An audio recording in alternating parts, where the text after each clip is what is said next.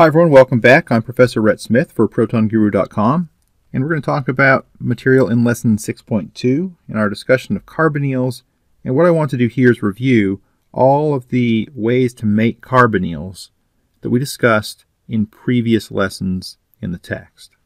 One way that you can make carbonyls, the C double bond O, is by oxidizing an alcohol.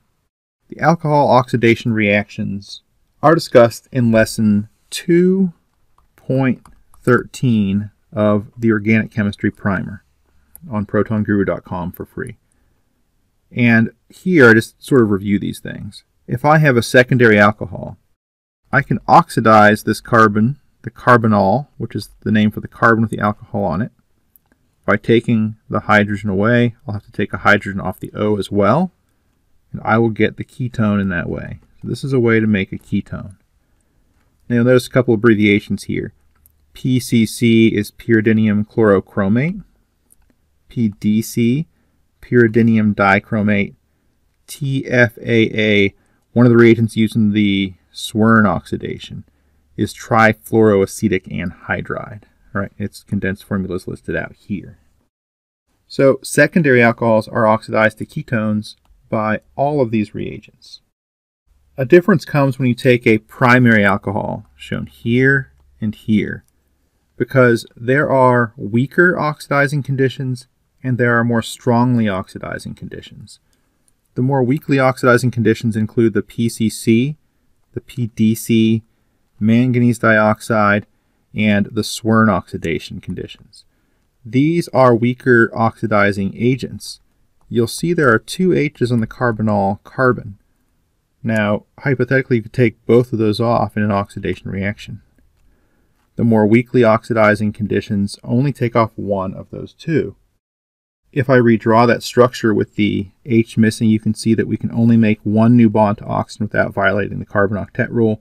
So when you take a primary alcohol with one of these more weakly oxidizing conditions, you're only able to make an aldehyde. Right, so we saw a way to make ketones. We see a way to make aldehydes. These more strongly oxidizing conditions, for example, acid with chromate, a Jones oxidation, a potassium permanganate, or a dichromate, these are more strongly oxidizing conditions.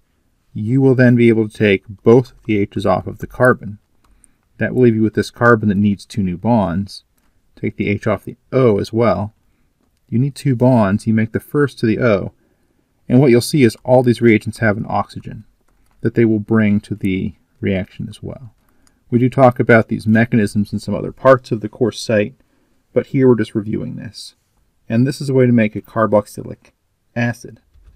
In section 4 of the text, we talked about aromatic chemistry and some special reactivity of benzylic sites.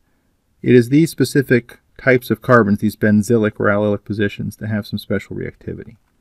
The benzylic site has the special reactivity that even if it's not a carbonyl carbon, as long as there are H's on that site, in this case 3 H's, you will oxidize that benzylic carbon all the way to the carboxylic acid. So here I'm abbreviating the benzene ring as phenyl, PH. That carbon that's benzylic is oxidized all the way to the carboxylic acid. So that's another way to make carboxylic acid, even if there's not an alcohol attached to that carbon in the first place. If you don't remember how these reactions work, you may want to go back and look at lessons 2.13 and 4.14, where I specifically discuss these for the first time. If you review back to lesson 3.14, 3.15, we talk about a process called tautomerization and how that process is involved in these reactions of alkynes. Let's say I have an internal alkyne and I have this oxymercuration reaction. Well, in this reaction, if you go back and review it, what you're trying to do is to add an OH to the more substituted carbon. Well, in this case, if these R and R prime groups are both not hydrogens, then they're equally substituted. You'd expect kind of a mixture of these two. But these are both examples of enols. Enols are compounds where the carbon has a double bond and an OH going to the same carbon.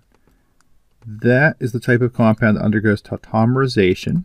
You want to go back and review 3.14 if you've forgotten that or need to refresh your memory on what that is. It's the process where you switch the double bond up to the O, and it's not magic. There's an arrow pushing mechanism given in 3.14, but you get ketones this way, right? This is all about reviewing how to make carbonyls. It's a little easier if you have a terminal alkyne, because now when you try to apply a Markovnikov type rule and figure out more substituted versus less substituted, you could very easily say, okay, I'm going to add the OH to the more substituted side and add the H to the less substituted side and get this enol. But again, enols are not stable. You're going to do the tautomerization process, and that will move the double bond up to the O, and an H will end up over here. Again, you'll get a ketone. In this case, one ketone instead of a mixture of two like you had up here. Now, there are also these hydroboration oxidation conditions. There's some problems with using these small boranes like we talk about in the primer, and often use a bulky borane like 9BBN. Right, the BH3 one could use with alkenes. Typically, you don't use that for alkynes. But this is a non-Markovnikov way to add an OH and an H to an alkene, and likewise with an alkyne, what you'll end up doing, if you go back and review this, is add the OH to the less substituted side, H to the more substituted side, and because of the mechanism, you'll want to put the OH and the H pointed the same way. But again, you've made an enol. So you're going to do the tautomerization, where you switch the double bond up to the O, like this, and to draw it out a little bit more correctly, a little more nicely, it looks like this. And you see we get an aldehyde if you take a terminal alkyne and react it with the hydroboration oxidation conditions. Again, pretty important reactions to make carbonyls, especially as we think about learning carbonyl reactions and doing multi-step syntheses. So we've seen ways to do oxidation of alcohols to get carbonyl compounds. We can do reactions of alkynes to get carbonyls. In lesson 3.10, we talk about the ozonolysis reaction. The ozonolysis reaction is a way to make aldehydes, ketones, or carboxylic acids from the alkenes. Now, not all textbooks show you both of these workup conditions for the ozonolysis. In the primer lesson, we cover primarily this one. Some of the review videos on Proton Guru show you the other one as well. But when you have reducing workup conditions like this, or often zinc with HCl, some acid, you simply cut the alkene in half.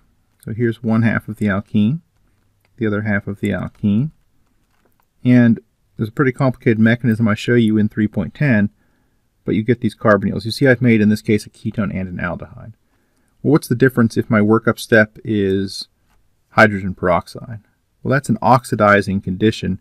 It actually won't allow aldehydes to remain. You actually, if you think about starting to make the aldehyde, what you can do is oxidize the aldehyde proton with the hydrogen peroxide so it becomes an OH.